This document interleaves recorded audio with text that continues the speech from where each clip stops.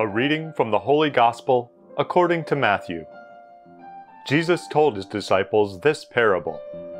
The kingdom of heaven is like a landowner who went out at dawn to hire laborers for his vineyard. After agreeing with them for the usual daily wage, he sent them into his vineyard. Going out about 9 o'clock, the landowner saw others standing idle in the marketplace, and he said to them, "You too go into my vineyard, and I will give you what is just." So they went off. And he went out again around noon and around 3 o'clock, and did likewise.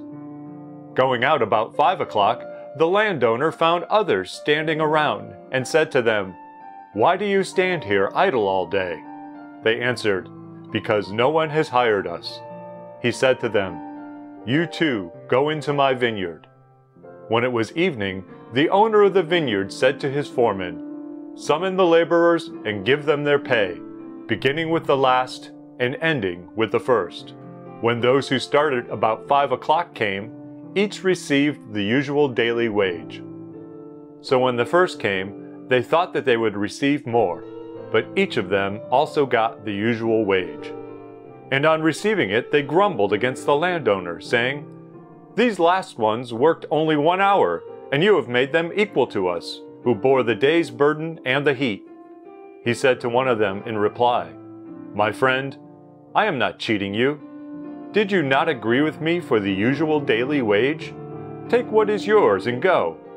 What if I wish to give the last one the same as you? Or am I not free to do as I wish with my own money? Are you envious because I am generous?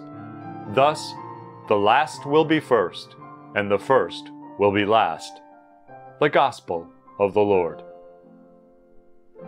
Most likely the parable that we just heard struck the contemporaries of Jesus as puzzling, just as it does us. In the world of finance and business, where people are hired and fired, the manager of a firm does not pay everyone the same wage. From an economic point of view, the parable does not make much sense. Paying part-time people full-time pay would lead to financial ruin. As we might surmise, the parable today is not about economics or running a business or equal pay for equal work. The parable is about generosity, specifically God's generosity and our feelings about God's generosity. Each one of us is called by God and given unique talents and gifts. Admittedly, we are not all given the same gifts in exactly the same way, but each one is gifted in some way.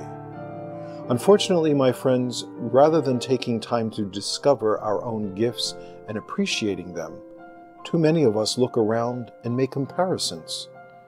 Seeing good fortune in the gifts of others, we may think how little we have been given.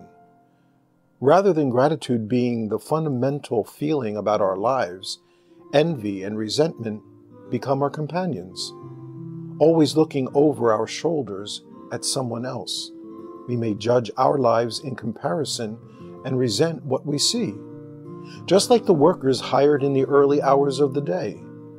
When we make the judgment that good fortune of others means that we have been deprived, that we are inadequate, that we are lacking, then we have embraced envy as a way of life. How do we justify our envy? As in the parable today, we tell ourselves and everyone around us, life is not fair. The statement that life is unfair is a mental trap that we may use to avoid looking within ourselves and answering the questions, why do I have so much difficulty seeing the gifts that God has given to me? Why don't I value and honor the gifts that are mine? Why do I choose to remain cynical and ungrateful instead of being appreciative and content? Why have I let envy rule my life? To say that life is hard, real hard at times, is an honest statement. It helps us to think about the challenges we must face. The way out of envy is not some imaginary situation where everything is equal. The way out of envy is to choose to change my attitudes about myself about my gifts and the real possibilities in my life and in my future. The way out of envy is to consider myself and my talents as gifts from God to me, and to treasure them as a sign of God's unique love for me. My sisters and brothers, clearly, the gospel today challenges each of us to make that choice, to move from resentment to gratitude, from envy to appreciation, to accept the fact that God has dealt uniquely with me in my own life, to accept myself as coming from the hand of God, to believe that God has brought me to this unique point in my life. These affirm my faith and allow me to acknowledge God with praise and thanksgiving as the giver of all good gifts. In your gratefulness, may the Lord give you peace.